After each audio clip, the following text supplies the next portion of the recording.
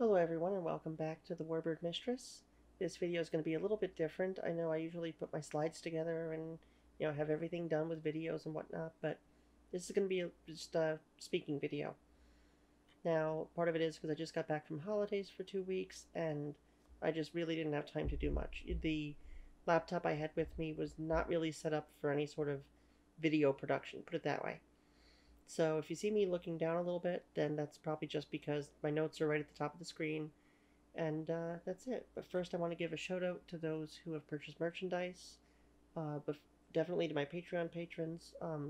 Still at 5, but I really do hope that what I put together is appreciated, and every single little dollar helps, whether with software costs or just the miscellaneous running of a website and web series. So. In fact, including merchandise, I have my mug here. It is My Only Mistress is the Warbird Mistress, and these are just being added to the store probably this week. I'm also apologize for my appearance or my sound. I'm using a webcam that it's a technology I don't think I've used since graduate school. So, moving forward, the French Air Force, the Armée de l'Air, it just gets so much criticism from everyone. And nobody really looks at why it failed to perform well. The Luftwaffe did pay dearly for invading France, and it wasn't an easy campaign for many of their pilots. The French did put up a fight, and just like in Poland, there were a lot of German losses. But when we really look back in the past at the way the French approached air power, they kind of sat on their laurels for a long time. And when they did have to modernize, they really just didn't have the drive to innovate. They had way too many budgetary restrictions. Their politics were really bad. Um, and, they just didn't have the wherewithal to promote aviation as a part of their national defense. So, budgetary restrictions, I think we could all understand coming from the 20s and the 30s. It's just something that's there. You have the Depression, you have in France, the aftermath from the Great War was tremendous. And then they're building the Maginot Line, and their naval expansion plans cost a lot of money and resources. Aviation wasn't really, at the top of their priorities, especially because of the way that aviation was seen as a part of the coming war. So now, before I get into this, I do want to recommend 3 volumes that I read, say, over the last 2 years or so, and these definitely helped to write this because a lot of this is going to be kind of off the top of my head.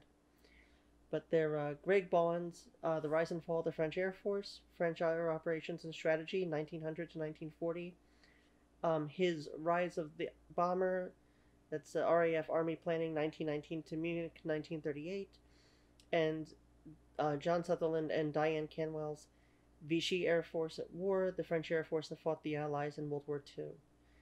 So these are really just, I recommend them highly. I'm going to put the links at the bottom along with Patreon and merchandise links and things like that. So you can just see where I'm getting my sources from. So, now just to briefly overview why the French felt that war in the air would be futile, was their belief in Julio Douai's bomber philosophy. And of course that's a name that, if you know a lot about interwar or World War II aviation, it's going to pop up as a little bit of a red flag when it comes to planning. Now, Douai thought that no fighter could intercept a bomber successfully with such frequency that the bomber would actually be stopped from getting through. So cities were his top priority, and he felt that by using incendiary, explosive, and chemical weapons, that the cities would be destroyed and wars would be over. So the French figured that the Germans didn't have any air power, they didn't face any problems with Italy or Spain, and like Britain, they thought that it would be an Anglo-French war, if there was going to be one. So by the mid-1930s, of course, they realized that this was wrong. They still had this idea that bombers were always going to get through, whoever was there first was going to win, and that all they had to do was make enough bombers to get by, and that would be it. But they didn't even do that. By the mid-1930s, the French had moved from a poorly organized, expensive, and ramshackle program of bomber development and light fighters that were not much more advanced than fighters in 1919 were, to these programs of trying to find a jack-of-all-trade aircraft. Now, I'm going to get into this deeper with my video on the Amiot 143, which I want to cover also some of the Potez designs when I do that. But for right now, we're just going to talk about the philosophy, strategy, and really just the industrial approach to aviation in France during the time. Now, the French ideal bomber was supposed to be this strategic bomber that could also be a maritime bomber, do overland reconnaissance, ocean reconnaissance, observation, operate as a transport, a utility aircraft, a turnip greenhouse, anything. And they wanted the biggest bang for their buck because they were certainly broke. And the fighters they were producing were pursuit aircraft meant to take on other fighters because escorts they thought would be useless. In fact, they didn't even plan to escort their bombers at all. Which was, of course, not really that different from American, British, or even German ideas of how bombing would go about. Now, the tactical bombers were supposed to be these lingering interceptors that would also spend hours circling the frontier waiting for bombers to come, but also have versions that were going to be interdiction, army cooperation, strike, anti-shipping. You get the idea. So the problem with all of this was that nothing was really happening. So the French in the late 20s, they had the Rif War in the Maghreb, and they saw that the air operations there demonstrated the great war designs that they were kind of still sticking with were still effective. And they liked that. It offered financial and emotional security. They figured if we can use outdated designs successfully in our colonial wars, then what else do we really need? And, this would be the catalyst, though, of new developments after the 1920s that kind of restarted a completely stagnant French aviation sector. Unfortunately, the idea that colonial warfare needed simple craft and war in Europe was a bomber war that they thought would be over in no time, flew against Britain and extraordinarily deadly and focused on cities. This idea they would have to learn the hard way was very wrong because flying against the Bedouins was not the same as flying against the Boche. And the French designs in service in the early 30s, for example, included like the Nieuport de l'Age in ID-62. It was a sesquiplane that would amazingly still be in service right up to 1939. The Blériot-Spad S510 was their last biplane. And just to show you kind of the time frames of where things moved, it first flew in 1933, but it didn't enter service until 1936. So you figure by 1936, aviation had changed a great deal from, say, 1930. The Devoitine D500 first flew in 1932. It entered service 1935, and it even saw combat in, I think, one escadrille during World War II. Mostly used as a trainer and colonial fighter by then, but still, you're looking at something that looks like a racing plane, if anything. Open cockpit, not even a contemporary of, say, the Claude or the P-26 when it comes to design or performance. And yet this was their primary fighter through the mid-1930s. And she was tremendously obsolete before the war even came around. Had war started at the Munich conference, France would have been more outclassed than she was in 1940. Now, another example of this, where you have a contemporary of other aircraft with similar designs but nowhere near the performance, would be the Morane-Saulnier MS-225. It was a parasol wing fighter, and only 75 were ever built. There's a lot of these small batches that the French had. They were built beginning in 1932, out of service by 1937. I mean, this was a plane that clearly belonged to the late 20s, not to the mid-30s, even though the Parasol seemed to be France's, I guess you could say, transitional stage of fighter development. And you see this also in the Loire 46. Apologize if I slip into my first language. Only 61 of these were ever built. They were introduced in 1936, and it kind of fit in more with the PZL P7 or the Icarus IK2, the contemporary gull-winged Parasol fighters, but it was so underpowered and just unreliable that she was out of service only 2 years later. They were sent to be trainers, and a single unit flew them in combat in 1940, but they really didn't even compare to other outdated fighters of which they were contemporaries. And then, beyond fighters, we look at the bombers, and they just were not produced in numbers either. Sorry, only 200 of the 332 Bloch MB-200 bombers made would ever see service in France. Now, the others were made for export to Czechoslovakia, and they ended up in Bulgarian service, if I remember correctly. But this aircraft was introduced in 1935, and she was still in colonial units in the Levant in World War II, but she only had a bomb load of 2,600 pounds and maximum speed of 177 miles per hour. She was barely defended. And you can see just from the design that there's really nothing advanced about her. You figure this is a contemporary of, say, the Junkers bombers in Spain. They were seeing service. Heinkel was developing the 111. I think the DO-217 would have been, or rather the DO-15 definitely would have been on the drawing board. And just off the top of my head, I'll correct myself if I'm wrong. But you look at that, and then you look at the Block MB200, and you just wonder where the French were thinking. Did they even look at their neighbors? And then, of the Farman F-220, which was definitely one of the better known aircraft, these were made from 1932 to 1938. Now, that may sound like it's a long production line, but only 80 were produced. So over 6 years, you have 80 produced. That's the numbers just aren't there. And Farman could have built them all probably within a year if they wanted to. But we're going to get that into why that's not the case later. But these were really not much better than the Block MB200s, and they did carry about 5,000 pounds of bombs. So they were better bombers in the sense of payload, but they were awkward and slow, and the airframes were vulnerable, and they were barely defended. They had lots of glass to meet observation duties. They were supposed to be these long-range reconnaissance bomber patrol. It's like I said, the turnip glass greenhouse, and they weren't. They just ended up being these white elephants. And then you have aircraft like the Potez 540, and this was again a jack of all trades, multi-role, awkward thing, introduced in 1934, and she couldn't even reach 200 miles an hour. Now, if the bomber was always supposed to get through, this wasn't that bomber. So the Spanish Republican pilots flying her called her the flying coffin. Said she wasn't even fit for reconnaissance and observation duties.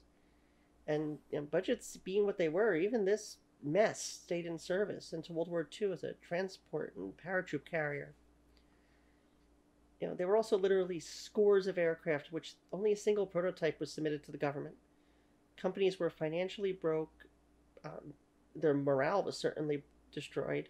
They didn't know if they were going to survive. But they knew they can get subsidies for producing even just one aircraft, even if it wasn't chosen. So those designs that were selected, though, even then the contracts weren't filled for years. And parts and engines were always, wanting. So production of 100 examples of a single aircraft took years and years, like we said before about the Farman. And, those that were produced as if it was an art. There was no mass manufacturing in these factories. These were being produced in the same way that aircraft, say, even before the Great War were produced. During the Great War, the French knew how to kick out aircraft. These weren't that. Everything was a safe bet. Everything was milked for all it was worth, and if they could get government funds for it, then that was all they needed. There was no real reason to push a company towards more because they knew the money wasn't there. And deliveries and development were just painfully slow. And even with the 1937-1939 rearmament plans, better aircraft started to come off the drawing boards for sure. But all that proved was that the French didn't have the industrial output or the organization necessary to meet the most basic of production demands. Now, the nationalization of the aircraft industry certainly did not help the situation. And where other nations set specifications for aircraft and engines that pushed their industries to the limits of their imagination, France myopically worked within their fatalistic, self-induced limitations of current technology. The French felt that it was better to know what one was working than to hope for a more powerful product that yet did not exist. And this led to stagnation in aircraft design and engine design, since existing motors could be produced for innumerable contracts without taking the risk of investing in more advanced research and development. Even great fighters like the Devotin D-520 were advanced developments of early 1930s aircraft. Ingenuity was not valued, and neither was efficiency or the value that government investment in innovation could really wield. Unions, political intrigue, xenophobia, socialism. I don't like saying it, but it was a matter of the French being France. Now, French is my first language. I love French culture and their contributions to the arts. But the Third Republic was, frankly, a total, absolute, abysmal mess at best. And, it's just a matter of historical fact that they were changing governments all the time. Ministers were in unstable positions. There were riots, there were strikes, there were the far right and the far left going at it. You had monarchists still around, with their influence, and it's all the reasons why I'm happy to be Canadian and have a Canadian accent when I speak French. Now the military, though, beyond this, was stuck in the middle here, and they were hamstrung by tight budgets. This, string after string of socialist governments that answered to labor more than to the needs of the nation when it came to defense. Development just couldn't keep up with the changes in government, and France had been resting on her laurels for 15 to almost 20 years. And the roots of developmental failures in the mid and late 1930s and the failure to overcome the quagmire of the 20s and early 30s really find their place in the ministry of Piacot. Now, he was a socialist, anti-war activist who was active with the Comintern and the Communist Party of France. He held the position of Minister of the Air in Daladier's Radical Popular Front government, as long as the subsequent Choton and Blum Popular Front governments, and then again with Daladier on his return and Renault. And, the guy just kind of was one of those politicians that was a rarity in France. He kept a stable position. Now, when I say he was anti-war, I don't mean that he would have been a really bad minister for air because he thought all war was bad. No, he was anti-war because he understood it in Marxist terms. He saw war as the manipulation of the working class to fight the owners of the means of production through bourgeois nationalism and religion, etc. That was hard to say. So, he was not anti-military at all. If anything, he was definitely aware of the need for defense and pro-military. He saw the growth of civil aviation in Germany for what it was. He initiated a program known as Aviation Populaire, and it was along the same lines as what Germany was doing with their civil aviation programs. Only instead of working within the industry and trying to build alliances, he targeted the working class because he felt that it would unite them against German nationalism. Unfortunately, he also felt that this great unity of the workers would end up with better production of armaments. And this culminated with nationalizing the entire aviation industry. Bloch was the last company to be taken in, and the others just kind of fell in turn, as I'll describe. But they were each assigned geographic responsibility, and each of these little 5 multi-firm companies were supposed to organize production and all this other stuff. So you're just adding another layer of bureaucracy and removing any reason for competition. As Edgar Milhaud wrote in the Annals of Collective Economy in 1939, I think it was May to August is the issue, just before the outbreak of the war, they saw that the nationalization of industry had crippled the French military, and these are other European powers writing this. They looked at the French military aviation scene, and they just saw nothing but disaster. And this is after Munich, this is after France was trying to get her game together, and it totally failed. They had no idea what they were doing, and everybody just looked at the nationalization plan and couldn't make heads or tails of it. So Cote honestly believed that by nationalizing the aviation industry, he would streamline it by removing businessmen, and he felt that these businessmen were holding back the country's innovations. And of course, he didn't think the government was behind this. Of course not.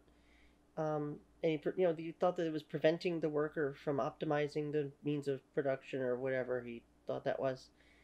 But these 5 mixed companies, most are still around today. You have the Société Nationale de Construction d'Aéronautique, du Nord, de l'Ouest, du Sud-Ouest, du Sud-Est, and du Centre. And that's really these 5 that were supposed to manage each company's operations in that geographic area. And this was all within 6 months of the change of government that had followed the June 1936 national strikes that basically crippled France. He had convinced the right that this streamlining measure was supposed to prevent strikes, promote production, and he basically kind of shanghaied them into this. And he bought the firms out for 270 million francs, which he asked for 400 million. So you can imagine that with a 130 million franc difference, it took a lot of doing, and the budget was already kind of off to a bad start. But Coate really did think that he could make this efficient, modern arsenal of the air that would meet all of the government's needs. And he's looked at the munitions industry that had been nationalized, and he figured he could do the same with the air. Except making airplanes is a great deal more complex than making shells, artillery, and small arms. And I mean, I'm not to say the quality in French small arms and artillery was that great moving towards the 1940s, or that there was any real innovation, but you have to design an aircraft with qualities that you're not going to see in the munitions industry regarding engineering and innovation and just the concept of warfare. That the airplane is a tool just like the rifle. Now, I mean, I did competitive rifle. I love, guns and shooting and all that, but there's a very large difference between designing a service rifle and designing a new fighter. And he just didn't understand that. He thought that nationalizing it would be as easy as flicking a switch and he'd get mass production of a great weapon. And that's just not how aviation works, especially when you're 10 years behind the times. So he found that the businesses, though, were willing to sell their controlling stock. To businessmen, this offered a little bit of stability, and it meant that they didn't really have to compete on contracts. So the men that he hired to run the companies were a whole nother affair. I mean, these had access to personal salaries of over 300,000 francs. They had a direct line into the cabinet. They had the funds to rebuild, decentralize, and buy privately owned machinery. They had no worries to have to pay overhead for Social Security, healthcare, payroll, investment capital was all government money. And when it's not your money, you tend to spend more of it. They had a nearly guaranteed 10% profit built into production. For mass production models, it was a 15% profit built into every aircraft. So this was very popular, and the firms of Morane-Saulnier, Amiot, Interwar, Gaudu, Devasseur, and Quadron were all just bowled over. They said, this is great, we're going to make money. Potez and Bloch were Coate's favorites, and this is where the political ties kind of come in. He allowed them to continue as private entities who had leased themselves to the government. So he looked at this and he thought, well, on paper, there's no way that this can fail, but people said that about the Soviet Union, too. And beyond this, you have the engine industry. Now, we've talked about aircraft, but without an engine, the aircraft doesn't work. And the engine industry had not been privatized, but they were also completely unmotivated. When Coate bought minority stocks in Morane and Hispano-Suiza, his goal was to try to stimulate competition. But with the government owning stocks and designs not calling for new motors, there was no reason for them to compete or innovate, and each was guaranteed a certain volume of business.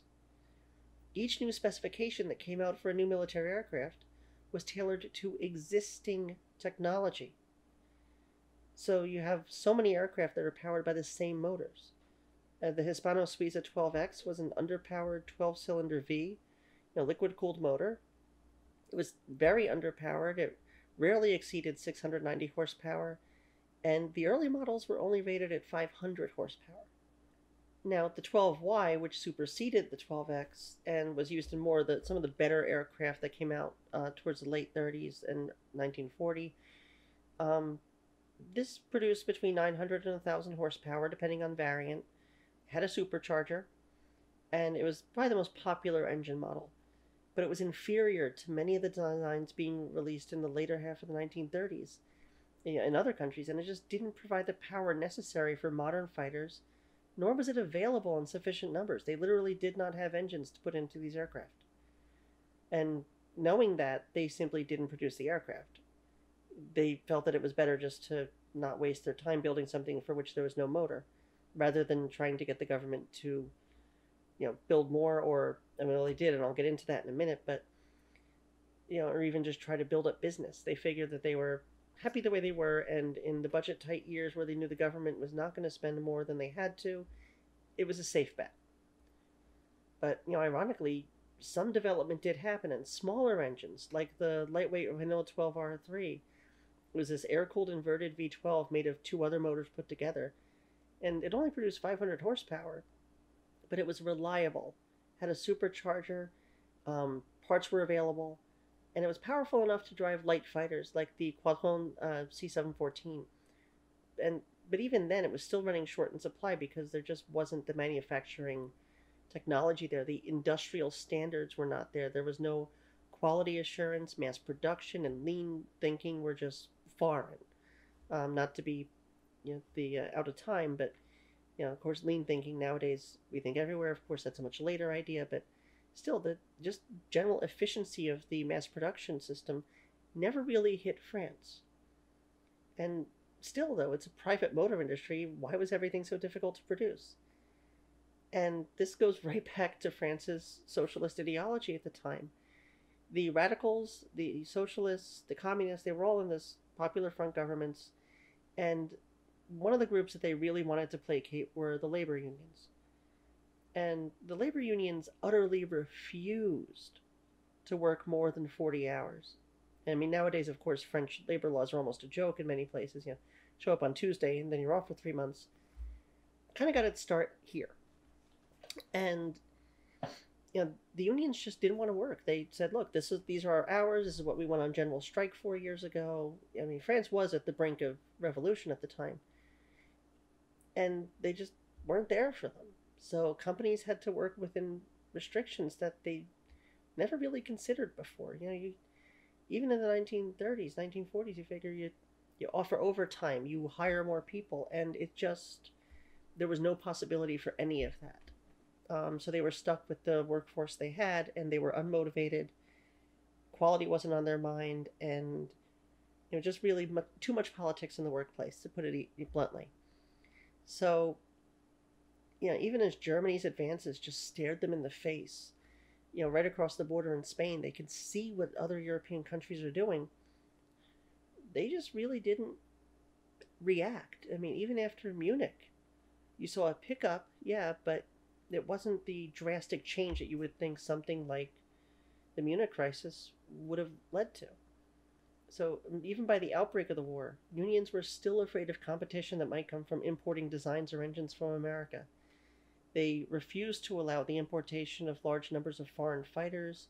The Hawk 75 is the only one that comes to mind as a successful foreign plane in French service. The French government was too cash poor to afford much of the American aircraft for sale, and none of them were really that modern anyway. And they were victims of their own planning.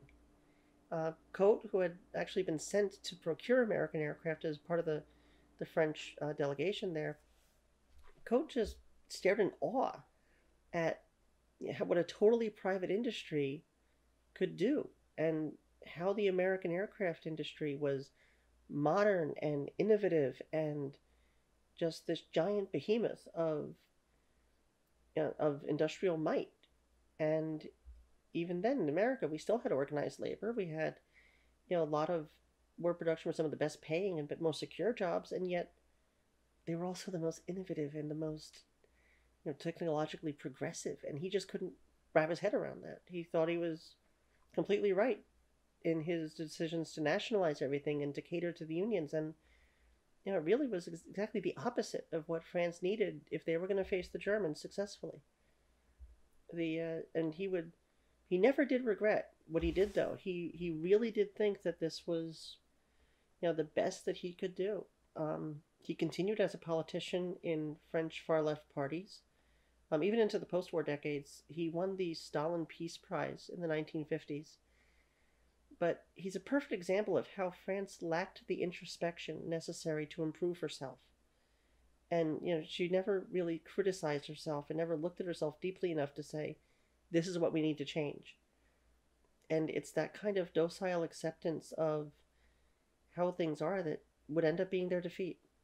And you see this in their armor, their artillery. France was like this in a lot of places. But in the air war, it was particularly bold of them not to keep up with the world. They had many, many opportunities to improve their aviation industry. Instead, they just trusted that Germany would never rearm as they did, and even when they saw it, they didn't really address it. They thought that a war with Britain would be awkward and brutal exchange of bombers loaded with explosives and gas and incendiary, and it was a safe bet just to set specifications based on current technology instead of investing in the aviation industry to stimulate competition and development. It would take the industry over in a giant waste of money that stymied it, if anything. And it was placating this volatile and unstable labor sector that was unlike really what any other country had to deal with at the time.